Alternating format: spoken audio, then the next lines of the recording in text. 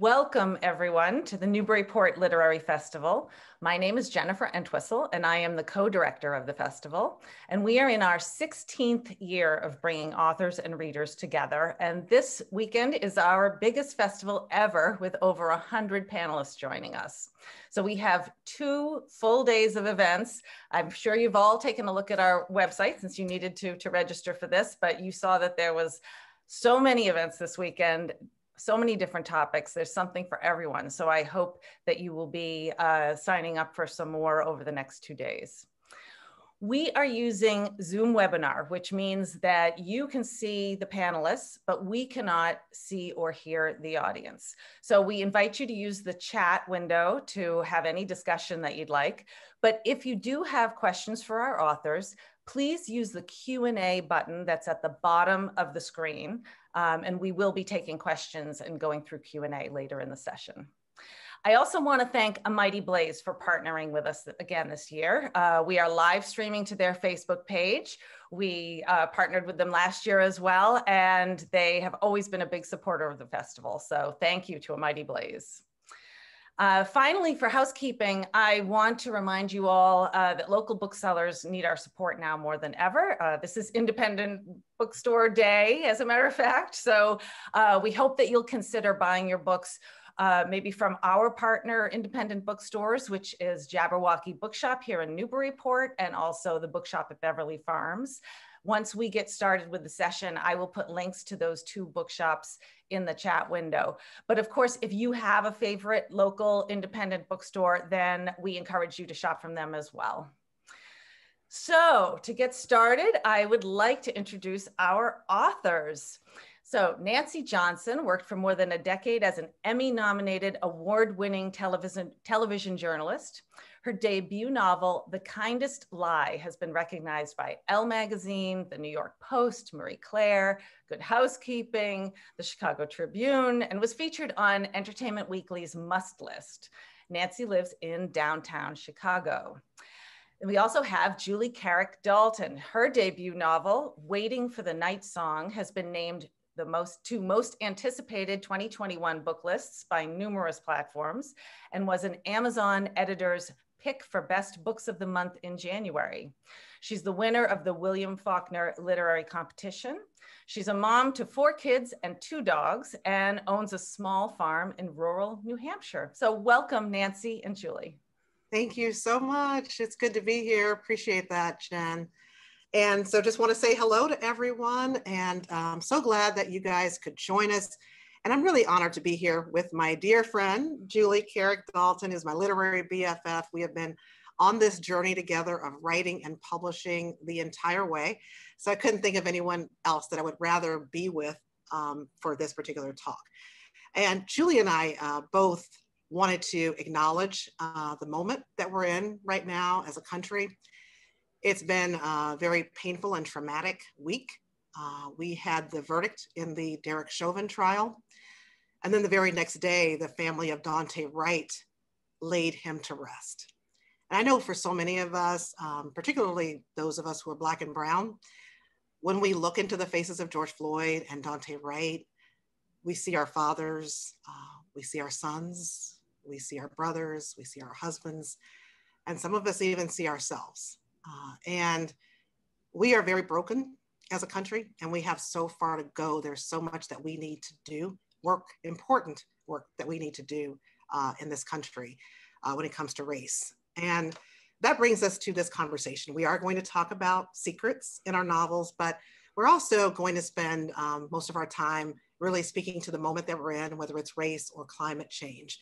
And so my novel, The Kindest Lie, published February 2nd. And it is a story of family, sacrifice, and love at the dawn of the Obama era. And it tells the story of this unlikely friendship, unlikely connection between 2 people.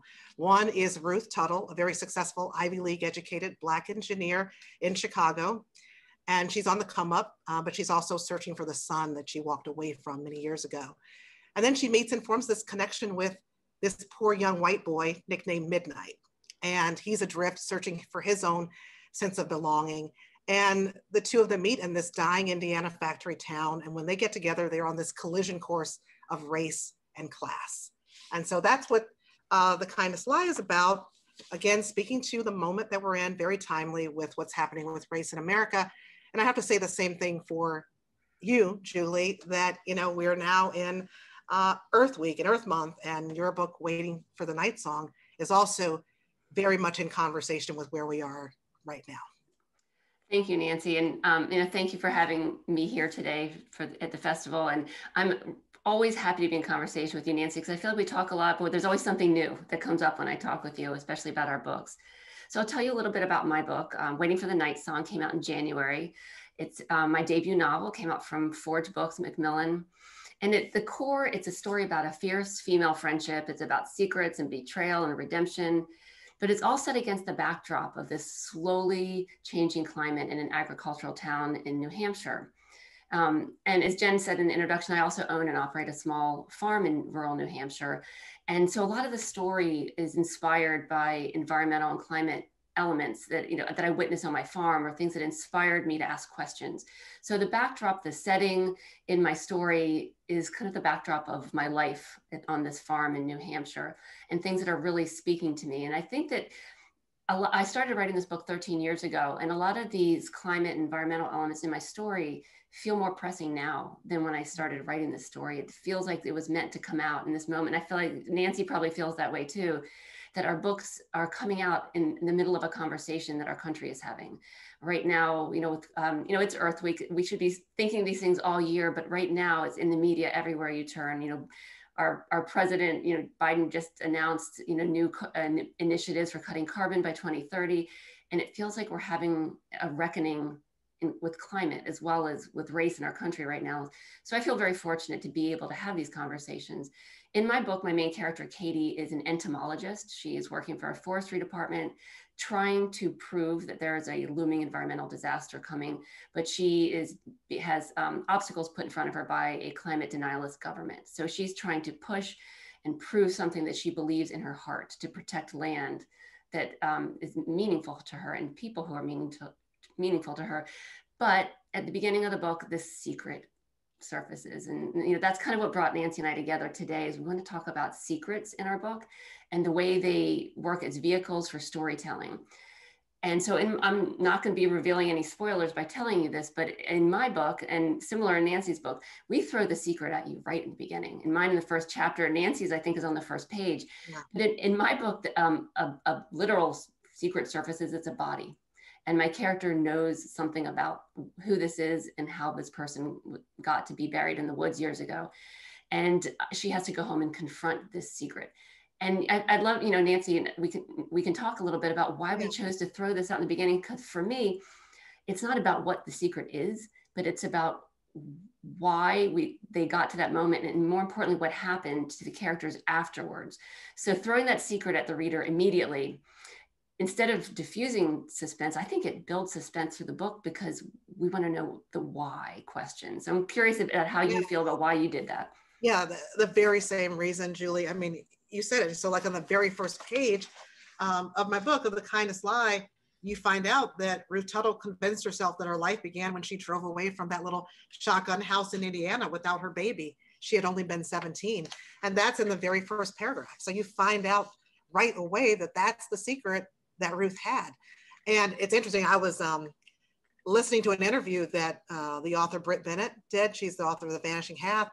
And she was, delivering a session about writing. And she said she learned something from one of her professors, who said that in writing novels, you build suspense, not by what you withhold, but with what you reveal.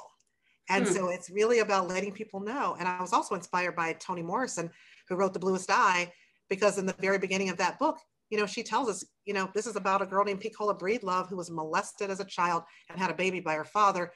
And she said, that's what happened. She said, why it happened is too painful to talk about, but we're going to talk about how we got there. And that's what I do with The Kindest Lie. You're going to find out, okay, this woman left this baby behind. That's her big secret. But what are the ramifications of that secret? Not only on her, but on the lives of the other characters in the book. Yeah, absolutely. And I think in our books, Nancy's book and my book are very different in subject matter and tone and setting and writing and everything. But element that we have this secret that draws our characters back to their hometowns to face up to their past and confront difficult conversations. And I think we have that in common, and our characters have to go back and, answer to their own past. And I think that, that could also be a metaphor for what we're dealing with in our country. We're having to confront decisions we've made in our country, or decisions we haven't made, and what are the impacts we're having. So, and I think about your book, Nancy, it's set in 2008, but I feel like you wrote this for right now. I feel like you wrote this for us to read and talk about now. How is it relevant? How would this story be relevant in 2021? Yeah, so many people ask me, when I wrote this book, like, did you just write it over the past few years? And it's like, no, I started writing this book in 2013. But I agree, it is so timely with where we are as a country. So I set the book in 2008, and that's when we had the rise of our first Black president. And then you look at where we are now, and we have just elected our first Black and South Asian vice president. Back then in 2008, we were going through the Great Recession. And then now we're in a global pandemic, and people are losing their lives and their livelihoods. And so you've got this economic strain in both time periods, back then in 2008 and now. And I truly believe that this economic strain and tension exacerbates the racial divide that we see in the country. So for sure, and of course with race, throughout the Obama presidency, we were dealing with issues of racism, racial violence, from Trayvon Martin to the Charleston, South Carolina church shooting, so many that I can't even go through all the hashtags. And then of course, right now, with everything that we're dealing with racial violence, a lot of it at the hands of law enforcement.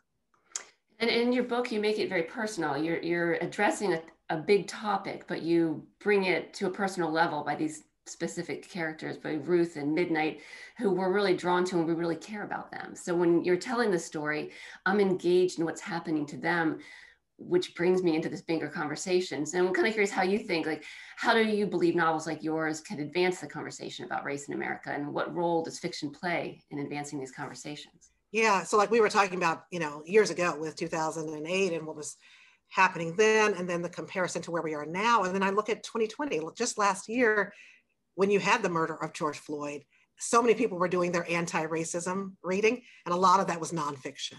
And there was certainly a place for that, when they were reading the books about white fragility and racism. But I think there's this power in fiction to really take us to a place where we can have empathy, because we can fall into the characters. I think with the nonfiction, you have so much of that defensiveness. That's not about me. I'm not racist. That couldn't be me.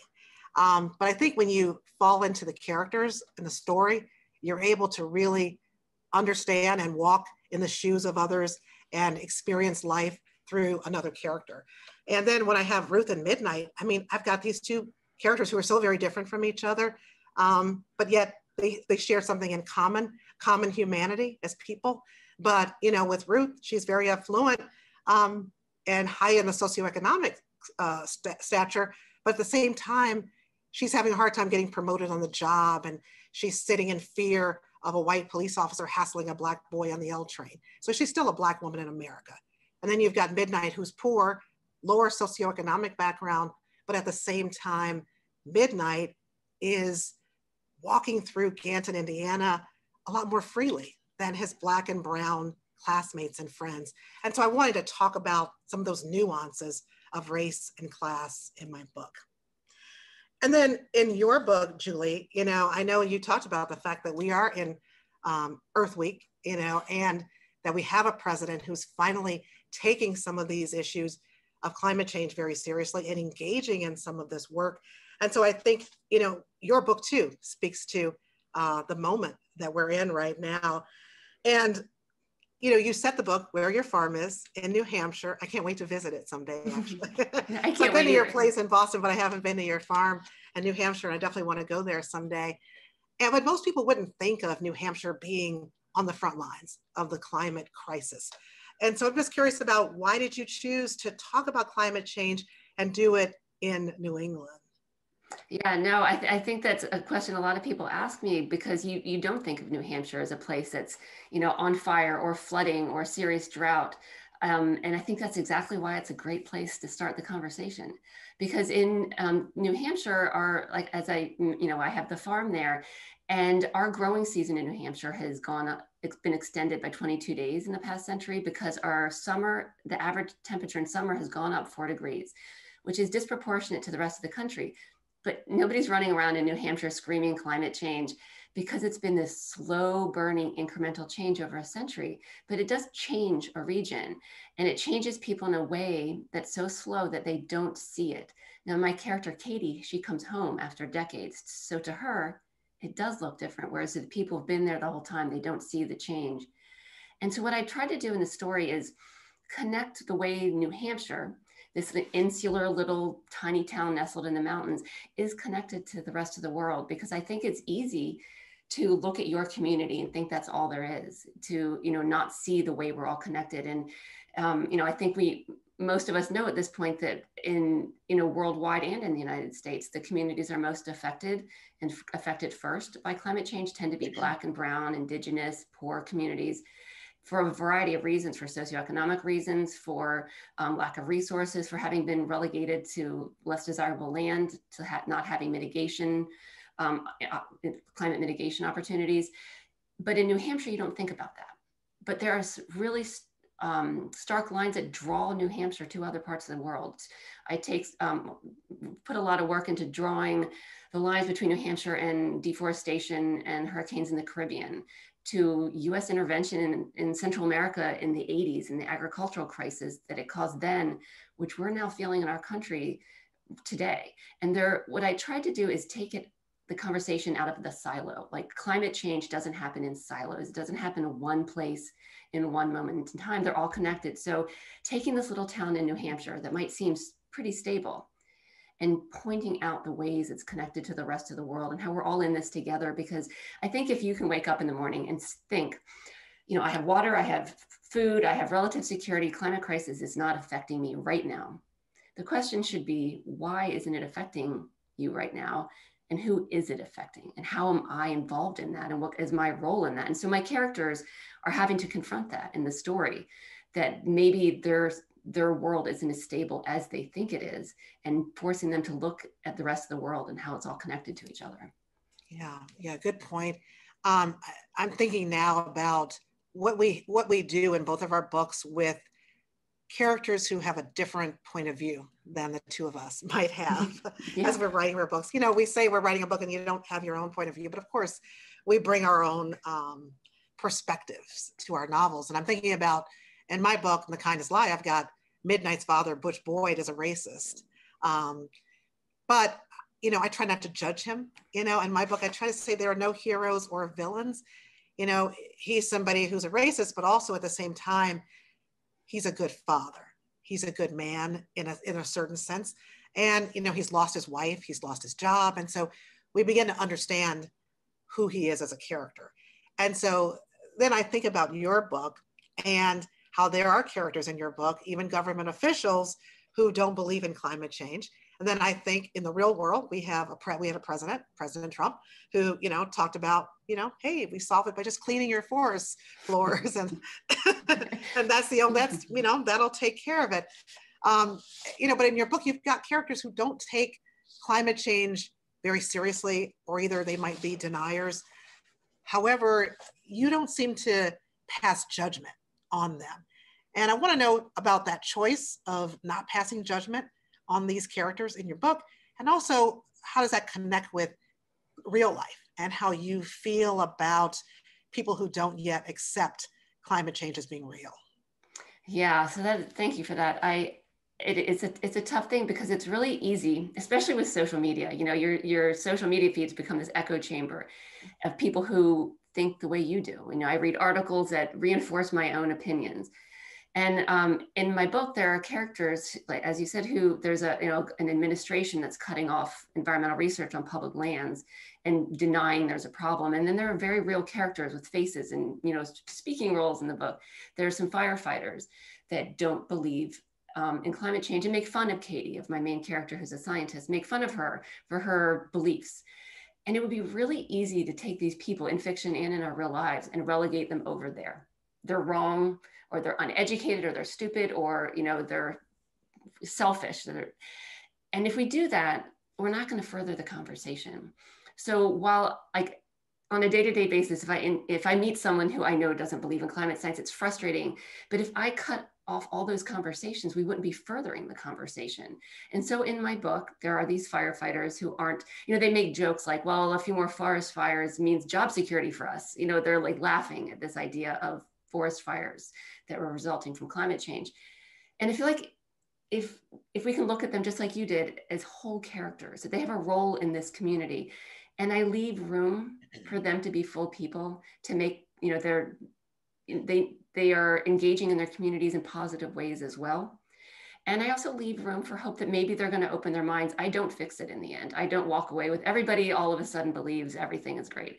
I leave room that maybe they will, but I try not to judge them, because I think in real life, if we do that, if we only talk to the people who believe what we believe, we're not going to move our cause forward. We're not going to, the more people that talk about it, the better. And I'll tell you a quick example of this is, I had a book blogger recently wrote a review of my book, and it started out pretty harsh. It said, I don't watch the news, I'm not interested in politics, and I don't really care about climate change.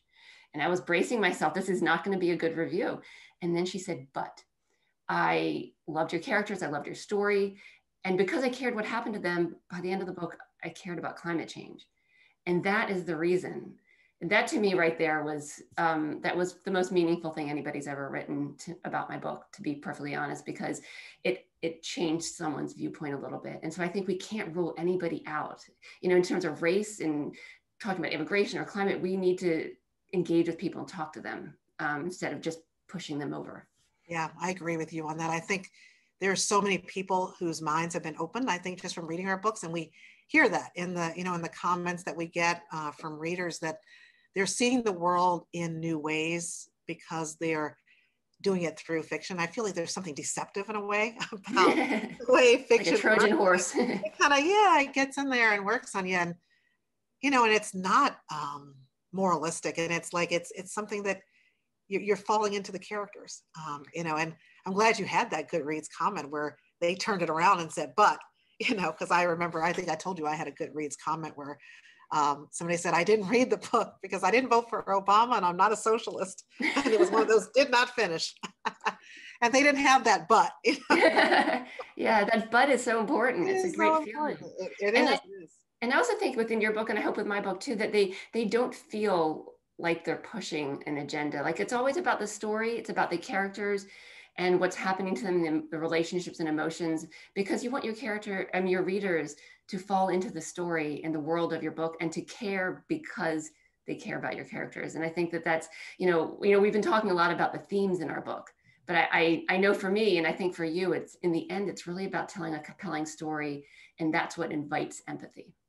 That's so true. I didn't want to be didactic, this isn't a treatise, for me on race in America. I wanted to talk about race, but I wanted it to be a story. It's a story about a woman with secrets who is going back and making peace with her past and dealing with some things that she hasn't dealt with in a long time, and getting to know her family again, getting to know her grandmother as a human being, and not, with secrets, someone who she gets to know and understand as someone who is not just a mother figure or a grandmother. And I think that happens for a lot of us, the people in our lives, our family members, we only know them in relation to us. And we don't think about the secrets that they have and the secrets that they've been keeping in their hearts for so many years that they never let anybody else know about. And there's so many generational secrets as well. But I wanted to explore all of that. And that was what the story was about, and the relationship between Ruth and this poor young white boy named Midnight. And that's something that people really can fall into, those characters, and understand the story. And then when they read the story and understand it, then they're also thinking about race as well. And I think, I remember there was a reader, or many readers, who said, I didn't see race in your book. And there may have been people who, for you, also said, I don't, see the climate change and some of those things, but I think they're there, and you either, if you don't see it, maybe you don't want to see it, but those issues are there, overriding everything and under the surface of all of it. Yeah. Exactly. I also want to say that the opening lines in Waiting for the Night Song are, truth hides in the fissures and the hollows, in the broken places and in the empty parts. It can be buried, crushed, or burnt, but the truth will always rise. And so that gets us to that, back to what we were saying about secrets and how those secrets need to be confronted in our books. And so do you think that, and we kind of talked about this a bit, but do you think that fiction can bring to the surface some of those things that we need to really address and confront in real life as readers, as people, as well as a country? Yeah, I do. And I see there are many books I've read that have made me see other things differently. And I hope that, our books can do that. But I think that this idea of, the truth rising it's kind of a metaphor in our book and in our country right now.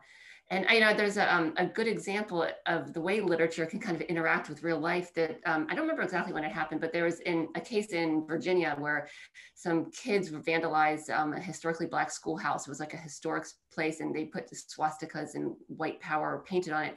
And the judge in the case, instead of sentencing them to time, I think they had some form of a sentence as well, but part of their sentence was they had to read I Know Why the Caged Bird Sings by Maya Angelou as part of their, to help educate them, to open their mind. And there was a judge in England a couple of years ago who did something similar. There was a hate crime incident.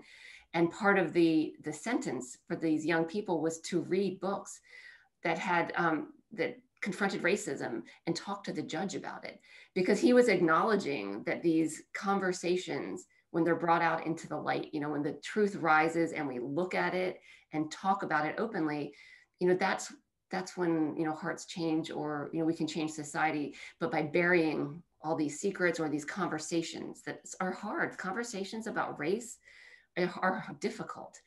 But burying them just doesn't make them go away. It makes them worse. So I do think that this, this idea of confronting our secrets, like, both of our characters, Ruth and Katie, the biggest secrets from their past, bring them home, and then they crack open, and it opens up some really important conversations that we're having right now.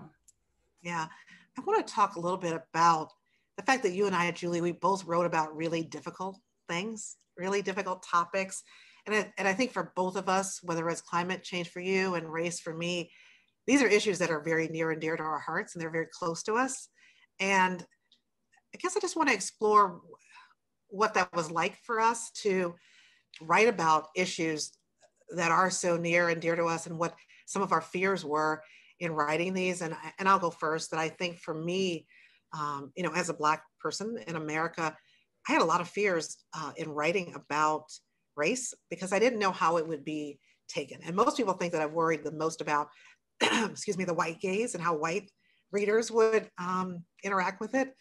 But for me, it was also about the Black community too. I wanted to know that when Black readers engaged with the book, that they would see themselves on the page and be proud when they read the book. Because for me as a kid, I didn't see myself on the page. I didn't read a lot of books where I was represented. And I didn't even know that I didn't see myself. I wasn't even cognizant of it, I think, until I was an adult, that I realized that was happening. And so I think for me, I worried about that. How will Black readers take this? Because I have a Ruth who is a single mother, not a single mother. I mean, at the time she had the baby, she was a teen mother. She was 17 years old. And am I perpetuating a stereotype of, Black teenage mothers? Eli, her brother in the book, is out of work. He's an auto worker. He's lost his job. And and he doesn't have his kids. And so am I perpetuating this deadbeat dad image in writing that? Eventually I had to get to the realization that I'm creating complex characters that do not represent all of what it means to be Black in America. There's no way that one story can do that. But I think I worried about it so much because of the things that you're seeing in the news right now. We know that the image of people and how we are represented and perceived has so much to do with, at least for the Black community, how we're treated, how we're policed, and representation and all of that matters so much. And it's a life and death thing. And so that weighed so heavily on me in writing the book and talking about race, because I wanted to be so sure that I was getting it right. And also I didn't want to demonize the white characters in the book either. And that's why we talked about how I created Butch and tried to make him as complex as possible, because I wanted people to come to the story believing that everybody's got a point and connecting with it. And so just curious for you, and writing a book that's also very close to your heart, because I do know your passion around these issues. Did you have any of those kinds of fears in telling the story? Yeah, I did. Getting the climate science right was really important to me, because I used some fictional license, and I brought the mountain pine bark beetle is the beetle that my character is tracking, and I bring it to New Hampshire. Now, this beetle doesn't actually exist in New Hampshire yet. It's a real beetle that's caused a lot of devastation out west, that's triggered a lot of the forest fires we've seen in the news. But I brought it to a place that doesn't exist. So I had to set the stage that would be appropriate for this beetle to exist. And I wanted so much to get the science right so that the rest of the story would feel right. But in telling this whole story, we didn't talk about this much today, but there's another subplot in my book that has to do with immigration. And people have asked me why I included that in this story. And I kind of think I couldn't have written the story without it. This town in New Hampshire, there are migrant laborers there, some who have been there for a very long time, some who are very new. And I don't really feel like I can tell a climate story about that's looking at a whole town, at a whole community, and not looking at all the people that it addressed. But I really worried about that. I'm a white woman from New England, and there are characters in my book from El Salvador, and were not point of view characters and not the main characters, but they were very full characters. And their histories of why and how they came to the United States, to this little town, are very integral to the story and very much linked to climate and US intervention in Central America in the 80s. And I think that those lines are important, because I don't think we can tease immigration, race, and climate change completely apart from each other. Because, you hear activists say a lot, there's, no climate justice without racial justice, that they're all intertwined. And so if I had told a story about a town and not included all the people who are actively and vibrantly part of this community, and talked about how they were affected by the climate elements, it wouldn't be a true story. It would be a half story. But I worried about it. I engaged several Latinx sensitivity readers when I was writing it, because I wanted to include these characters in a very full and meaningful way, because I think that climate change, as I mentioned, it doesn't exist in a box. It doesn't exist in a silo. It's part of all parts of our life. And I really wanted to show that it isn't just the farmers because the farms are being foreclosed on. It isn't just the firefighters. It's all of us in this tapestry together. And I think it's important to talk about it, but it was hard. It was difficult for me to engage in that conversation, and people have challenged me on why did that storyline need to be in the book? But for me, it could not be in the book. Yeah, they're so interconnected, I think, and in both of our books. And for me, it was race and class that are so intertwined with each other. There's no one way to be Black in America. So that's why I was exploring, someone who's upper middle class like Ruth, and then also going back to her hometown and seeing people who are part of that poor and working class community. But yet the Black characters, no matter what their socioeconomic background, we're still dealing with racism in America, but sometimes just in very different ways. And so there's definitely that interplay between the two, and there's so much nuance and connection between the two. So this has been a really great conversation, Julie, I think, about both of our books, about secrets, and then just like we said, speaking to the moment that we are in right now. So Jen, thanks so much for having us. And we would love to entertain any questions or comments that have come in from the audience. Great. Yes, just a reminder to our audience. So if you have a question for Julie or for Nancy, please use the Q&A tool at the bottom of your screen. So the first question that we have is from, I think she pronounces her name Anissa. I apologize if I don't. She's our Anissa. It comes to all of our friends. We love Anissa. What is the best writing tip that you have received and you use daily in your writing day?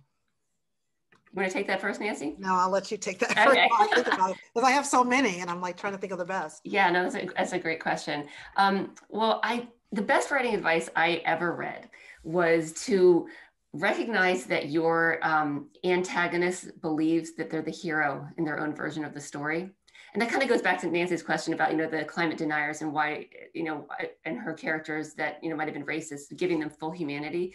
But looking at the characters who might not be the hero of the story, but understanding that in their own mind, they are the hero. Every room they walk in, they are the main character of the story. And so when I was writing my book, I was having trouble with the antagonist in my story. And so he felt flat and he didn't feel like a full character when I was first writing. So I went back and wrote about 3 chapters from his point of view. I was never going to use them, but I wanted to understand what was going through his head when he was doing things that appeared wrong. And by getting into his mind, I realized he was not really a bad guy. He was in a difficult situation and made a not great decision, but he wasn't a bad person. And it really helped me write his character. So I would say, look at the characters who you think are like, your bad characters, and pretend they're the hero, and write a couple scenes as if they are the hero. And then you'll know that character better. Yep. Okay. So that was a good one, Julie. For me, I would say it's about, at least for the kind of books that I write, which are, typically more family stories, relationship driven stories. And this was a piece of advice that I got from Tayari Jones when I workshopped with her at Tin House. And so my story is, about a woman named Ruth Tuttle who goes back to her hometown in Ganton, Indiana to confront her past. She hasn't seen her grandmother who raised her in many years. And so when she got back home, I had this scene when she first gets there that they were at odds with each other because there is some contention. And I wanted to show that. I had them, yanking curtains and snatching dishes out of each other's hands. And it was just very, a little over the top and melodramatic, in terms of how they were interacting when they first came back together. And Terry Jones told me, no, you stop all that snatching and that yanking. We don't want any more of that. She said, what you need to do is show the connection and the love between these two people. That is what's going to be important. Show that they love each other, because she said that readers connect with characters they see loving and connecting with each other. Mm-hmm. And I thought that is so true. And I'm taking that into writing my second book, People of Means.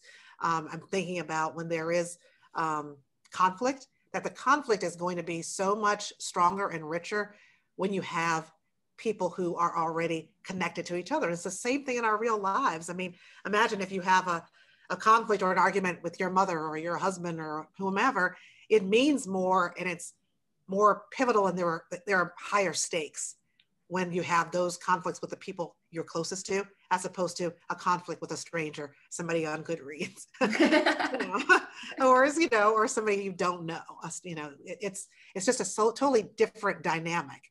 And so thank you so much for that question, Anissa, and thank you for always supporting our events. Great. So we have another question from an anonymous attendee.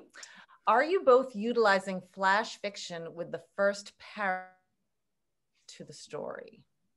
You broke up a little bit. I'm sorry, I didn't hear. Oh, sure. Are you both utilizing flash fiction with the first paragraphs opening us to the story? So I think he's the question is are you using flash fiction at the start of your books? That's an interesting question. I've never thought about it that way, but Nancy had read those opening lines of my book about the truth living in fissures and hollows and broken places and empty parts, and that is really kind of encapsulating where my story is going. And in the very end of my book, I repeat some of these lines from the first paragraph of my book that kind of bookends my story. And I think that I wasn't consciously doing that, but I do think the action that happens in the first paragraph of my story is almost an overview of where my whole book is going. So I didn't consciously think about it that way. And I do actually have written flash fiction. I really love flash fiction. I think it's a really powerful and, concise way of writing. So I hadn't thought about it that way, but I might be thinking about that when I'm working on a second book right now too, called The Last Beekeeper. And I might be thinking about that now when I go back and look at the opening paragraph of my book. How about you, Nancy? Yeah, I would say the same thing for me. I hadn't thought about it as flash fiction either. I've done that in some writing workshops. And I think it's a kind of an interesting exercise and getting words on the page and getting ideas out there quickly. But yeah, I hadn't really thought about that. But like you, Julie, my opening, I've opened the book with this celebration of Obama being elected president, and the characters are having this celebratory mood, and there's music and dance, and it's a great mood. And I mirror that at the end. I'm not going to tell you how I end it, but you also have a celebration at the end of the book too, where the feelings are really mirrored between beginning and end. And so it's kind of like they're bookending each other.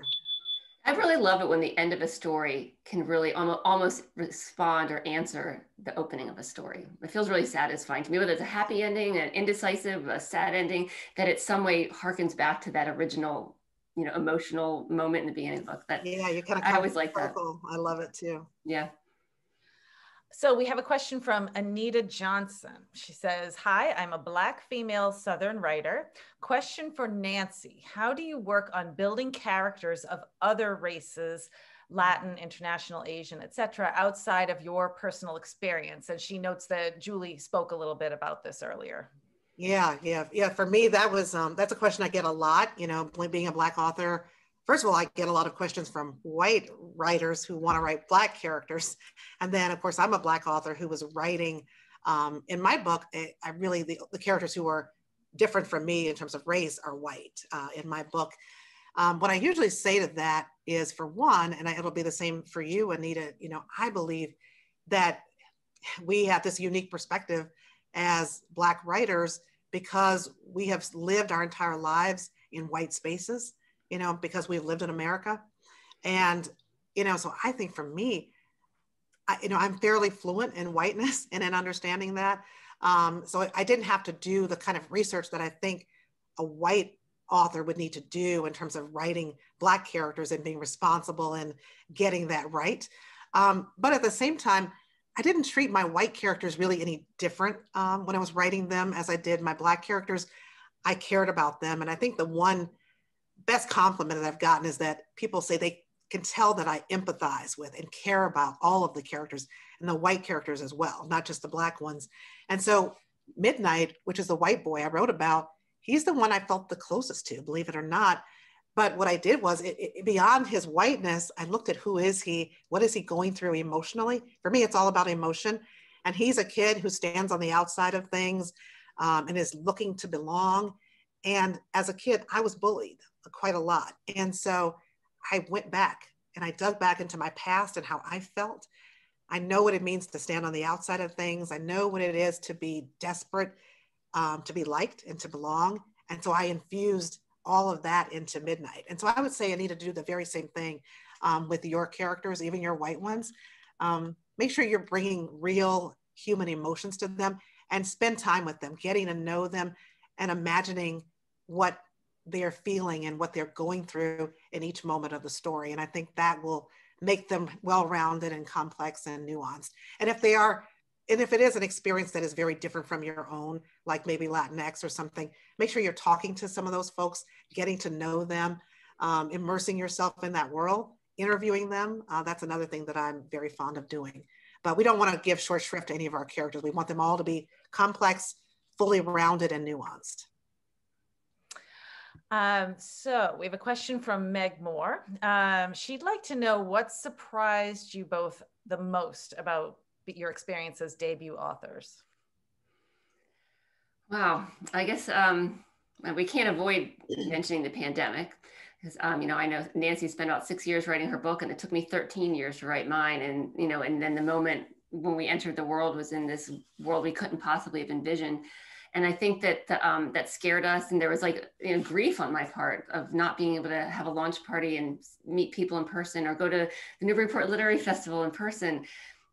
But I found so much community and so much support and love from other writers in particular and readers, like Anissa, who shows up, and I don't know where she lives, but I feel like I know her because she shows up to events and seems to care. And there's a lot of people like that booksellers, librarians. I can't thank them enough. I always joke that I'm going to go on a road trip and hug every bookseller and librarian that's ever talked about my book, because I didn't get to do that in person. But I have found these communities all over the country that I wouldn't have met otherwise. So I think our debut moment, at least for me, will always be tied to the pandemic, but not entirely in a negative way, because there are these silver linings all along the journey. And I feel for every person, every literary festival, every bookstore, every, organization that lifts up, especially debut writers, because we don't have any name recognition, that the gratitude I feel, I don't know if it would have been the same, if it had been in person. So for me, I'm just eternally grateful to all these people who've been supporting us. Yeah. And I feel the very same way. It's been community. You stole my answer about Anissa. and so many like her who are just avid readers who have connected with us, and just the generosity of the literary community that has been incredibly powerful. And also my friendship with Julie on this journey that has been one of the biggest blessings of going through this, having someone to be with me through the highs and the lows of this journey. And so I just want to thank all of you for being here. Thank you to the Newburyport Literary Festival for having us and letting us share our stories. Thank you. Thank you, Jen. Thank you so much for joining us. We do need to wrap up. I hate that there's one question here, so I'm going to throw it out and we're going to do it really fast. What other authors are you reading? So I guess if you can just give us a few authors to put on our TBR, and then we're going to have to wrap up. Yeah. I usually give Julie. I give Nancy. We both have a mutual friend and great author, Sarah Penner, who wrote The Lost Apothecary on the New York Times bestseller list. Denny S. Bryce, Wild Women in the Blues. Allison Hammer, who wrote Little Pieces of Me, which just released. Those are a few. Zakiya Delilah Harris, who wrote, oh God, what is it? The Other Black Girl. The Other Black Girl, that's one that just blew me away, and it's coming out this summer. And I'd say that, the top books I'm reading, I read a lot of books in the climate space, and Charlotte McConaughey's Migrations was one that just blew me away. And she has a new book coming out this summer called Once There Were Wolves, which I'm so excited. And other like new debut authors that are putting climate stories out there. The Effort by Claire Holroyd is a futuristic kind of cli-fi science fiction story with great relationships and characters. And then there's a romance novel called Shipped by Angie Hockman, also a debut author, that is a romance, enemies to lovers, Galapagos cruise stories that engages climate change. So there's just a lot of exciting new voices coming out in this space. Wow. All right. I'm interested in all of those, so I'm glad I got to that question. So thank you so much, Julie and Nancy, for joining us. And thank you to our audience. Hopefully we're going to see you at other events throughout the weekend. So for the Newburyport Literary Festival, thank you very much. Thank you. Bye. Thank you.